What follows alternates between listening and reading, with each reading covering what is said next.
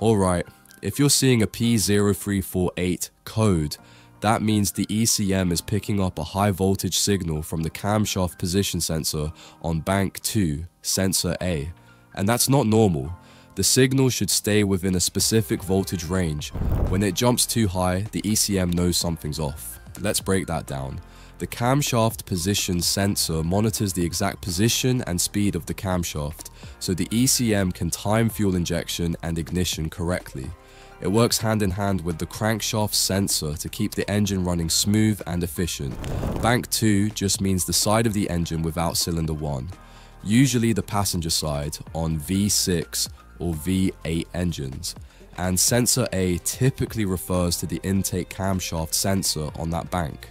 This code tells us the ECM sees a voltage that's too high on that sensor's signal wire, which usually means either an electrical issue or a failed sensor.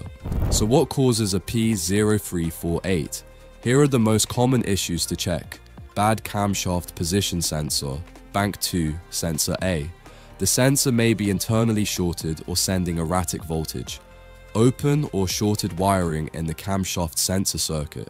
Look for damaged insulation, exposed wires, or broken pins at the connector. Rodents, heat, and vibration are all common culprits. Poor ground or corroded connector. A weak ground can cause signal voltage to float too high. Check for corrosion or loose terminals. Faulty ECM, less common. If the ECM's internal circuitry is damaged, it might read voltage incorrectly, but this is a last resort diagnosis after checking everything else. Aftermarket sensors or incorrect parts. Cheap or incorrect sensors can send bad data or use the wrong voltage reference. Internal engine issues, rare.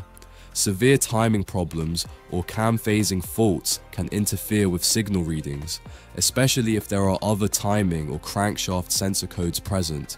Symptoms you might notice: hard starting or no start, rough idle or engine misfire, poor acceleration, reduced fuel economy. Check engine light on what you should do. Check wiring and connector first. Look for frayed wires, corrosion, oil contamination, or broken clips around the sensor. Test the sensor with a multimeter. Check for the correct reference voltage, usually 5 volts, ground, and signal output while cranking. Use a scan tool to watch live data. See if the cam sensor is sending a plausible signal when cranking or idling.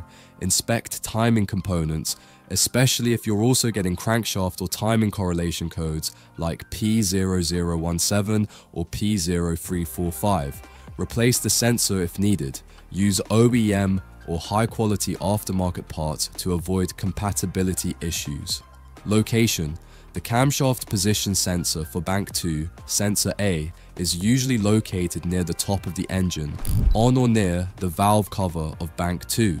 On some engines, especially those with variable valve timing, VVT, it may be hidden under plastic covers or under intake components. Bottom line, P0348 is about a high voltage signal from the cam sensor on bank 2. Most of the time, it's a bad sensor or wiring fault, but don't skip checking for related timing or grounding issues. Catch it early before it causes starting problems or engine performance issues.